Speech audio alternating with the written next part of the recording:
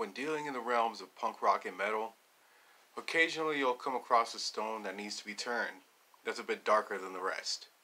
And this is what's happening with this story. Because this does get fucking dark. It does get brutal. And not in a good way. Because this shit is fucked up. So, Jean Pascal, he's a guy who's done a lot of artwork for different metal bands. It just spans across the entire genre of metal. I've looked up some of his stuff after hearing this, and he does things from like fucking like black metal bands, like I think it was Immortal, up to, you know, other bands that are a little bit more happy, a little bit more cheery, like Dragon Force. So he's done artwork for all those different kinds of things, and he is an amazing artist. But this whole story, it just seems fucking weird. It doesn't add up. The timelines are fucking weird to begin with. And then the action taken by the police is also weird. There's no actual details in it. I mean, there are details, but it's not the kind of stuff that you would think, you know? Like, you fucking watch CSI, and then there's, like, this whole fucking timeline of intricate shit that happens. This shit is just, like, fucking really loose and really fucking, you know, just kind of like somebody just pencil whipped the whole motherfucker. A part of that could also be because the whole thing was translated from French into English, so a lot of it, you know, will probably get lost in translation. I haven't seen the actual French version of it. I've just seen two renditions of it. One from Loudwire, and then one from I can't remember what the other site is. But I saw two different stories, and essentially it's like verbatim. So, you know, it's just word for word the same shit on each one. The dates are different, though. One of them says the 29th and the 30th, and the other one says April 1st and April 2nd. I'm leaning more towards April 1st and April 2nd because they put, I think it was Tuesday and Wednesday, and then I looked at the map, and I looked at the calendar and realized that those dates were wrong. But, you know, that's kind of getting, not necessarily off topic, but that's a whole nother fucking thing. So, Jean Pascal, he's accused of murdering his 80-year-old dad and, you know, just fucking cutting him open, disemboweling him, all that shit. It also said that there was a fucking arrow mark or an arrow hole through his head, and it also looked like he had been beaten with something. Doesn't say what specifically. It says an unknown object. It could have been anything from a fucking pot or a pan. It could have been like a fucking bottle. It could have been something. But, you know, that does seem pretty fucking grim. Especially the dude's fucking 80. And this whole coronavirus thing is going around killing people who are elderly. And that's kind of, you know, what it seems like the age demographic that would be, you know, most at risk for that. And then you get fucking just fucking cut open. Anyways. So it says, fuck, I can barely even read this.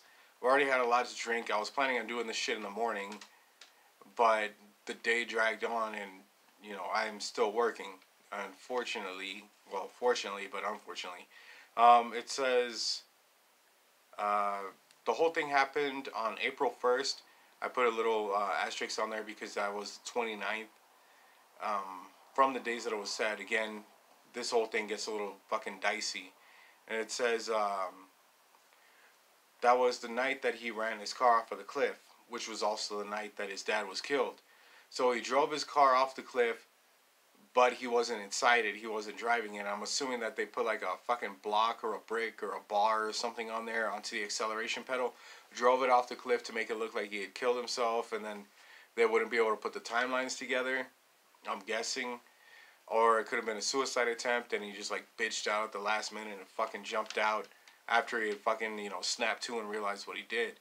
So, that had happened. Neighbors had checked it out to see if anybody was ejected from the vehicle, to see if anybody had, you know, ran off or anything like that. So, that's what happened. It's unclear on, you know, the timeline of these things, because there's not, like, you know, 11:59, this happened, and then, you know, it jumps to the next day. Well, the fucking thing that I was reading, it says, you know, on the next day, April 2nd, which could be March 31st, He also tried to commit suicide by jumping off of a bridge. And, you know, he jumped off the bridge. Either the water wasn't deep enough or it was too deep. And point is, he didn't die. So firefighters had recovered him, picked him up, they took him to the station, and that's where he went. So, that's basically all I wrote down of all the stuff that I could read. Like I said, it's very dicey, it's very fucking thin. There's not a whole lot of detail. There's not a lot of stuff that you can really go off of. Point is, one day his dad is alive. The next day, not only is he dead, he's cut open, organs fucking ripped out, beaten, either before or after death, and had an arrowhead put in, had an arrowhead fucking lodged in his head. Then the next day, dude tries to commit suicide after already previously throwing his car off the cliff. A lot of shit in that doesn't add up. But then again, you know, I'm not there. I can't say exactly what happened. If all of that stuff happened, you know, it was a home invasion. They broke in, did all that stuff, and then stole the dude's car and drove off and took off and fucking did all that. And then the next day, dude's fucking, you know, he's just, you know, dying inside. So he just fucking decides to kill himself. It could also be that kind of story. But, again, it is very unclear. I need to find the original French print of the stuff. Try and read it as best I can because I know, you know, a couple of languages. I know American, I know English a little bit. And for those of you who don't know, there's all two, basically they're different languages. I mean, they're the same thing, but they are different. It's the same thing as Spanish and Mexican. They're same, but they're, you know, different. So, I know English, I know this, I know French, I know Spanish, Portuguese, a little bit of Italian. I know a bit of different stuff from different stuff. But I haven't seen the original thing of this. This whole fucking thing, it's just strange, you know. All along the whole thing, it fucking basically points that dude as the bad guy. But then in the second scenario that I was saying, if it was a home invasion, this shit happened, that happened, and then somebody fucking took off with the car and drove it off and tried to fucking hide the evidence, that's another fucking path that could have happened. And, you know, whenever you read this, you don't think the second thing. Maybe it is the second thing.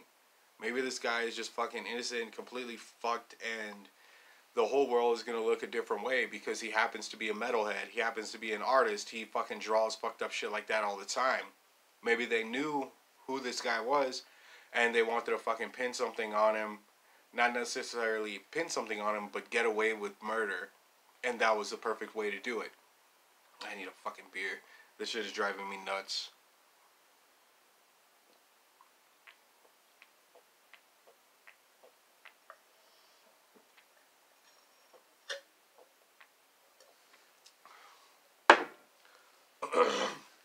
Now, that being said, there is your second scenario. The first one, the media is going to paint it out that way. That's just the way it is. Ever since the 80s, fucking Ozzy and all that shit's been going that way. And then fucking in the 90s, you know, you had punks and then punks, blah, blah, blah, this and that. Even in movies, they try to paint punks and metalheads out as bad people. It just doesn't add up to me. I don't see it happening. I mean, there is a chance because people get unhinged. The whole world is going fucking nuts right now because this virus shit, this fucking quarantine, this you can't fucking step out of your place or you get shot bullshit.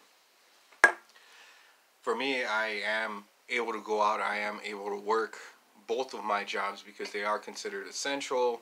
And here in New Mexico where I am, it's a stay-at-home advisory, so I'm able to go to my day job, which is apartment maintenance. Very, very essential because shit breaks, shit catches on fire, shit floods, and it fucking happens. Then my second job, food delivery, also essential because there are old people that can't get out and they need to fucking get their food and do their thing. And then there's other people, like let's just say morbidly obese, which happens to be defended here in the U.S., so you can be as fat as you want and somebody's going to take care of you, and I happen to be that person who's going to fucking get you fed and get you going to the next day. Lots of people just can't fucking go out. Lots of people fear of going out. So there is a job for me doing that as well. But this whole fucking thing is just absolutely insane. If this guy did do it, that is extremely fucked up and extremely damning on all of us. Anybody who wears fucking black every day, spikes, studs, fucking crazy hairstyles, fucking shaved down mohawks, whatever. It is gonna be a blow to everybody. Just like fucking, well, it didn't get covered all that much on the news, but that fucking dude who did that mass shooting, I can't even remember where exactly, but he was in a fucking porno grind band. I was expecting that to get really bad for the metal and punk community, but surprisingly it didn't, I guess because he was some fucking left-wing lunatic, and then the whole media is left-wing. So I guess they kind of covered that, but it's just fucking insane, man. This whole fucking planet's going to shit, and we are here in the fucking front row watching this shit happen, go down before our very eyes. I'm hoping that this fucking story is the thing that I was saying. Well, not necessarily hoping, because, you know, it's still tragic, but I want it to be something a little less fucked up, a little bit less demented, tormented, the shit that has been printed already and everybody is basically pointing to. I'm hoping that it's not that. If it is that, there is fucking an army of punk rockers, an army of metalheads, army of hardcore kids, that all we do is just listen to music, work fucking hard every day, get shit done, and there's not even a chance of that happening. But all it takes is one fucking story to fuck it up for everybody. So, that being said, everybody keep your head up high, fucking stay as normal as you can, even though there is no fucking normal. Just don't go out and kill anybody. That's basically all I'm saying. You listen to heavy metal, you listen to punk rock, you listen to hardcore to get some aggression out so that it's not bottled up inside you. You're an artist, do your art to get your poisons out. Fucking, if you're like me, drink, get drunk, wake up the next day and fucking hit it hard. That's all I can really say. I mean, fuck, this whole thing has just had me all fucking twisted all day. I was planning on doing a fucking coronavirus video, playlist video about fucking tunes to jam out, stuff to bring your spirits up, and then, fuck. Been working on this fucking video for a week and a half, and then this shit happens. So, I will catch y'all tomorrow. I may just fucking throw everything all in at the same time, get this fucking video done, jump onto the next one, and then keep going and going and going. Till then, hit that like, subscribe, comment, fucking follow, bells and shit, whatever the hell. Do all those things, stick around because I will be around, and I will catch y'all in the next video.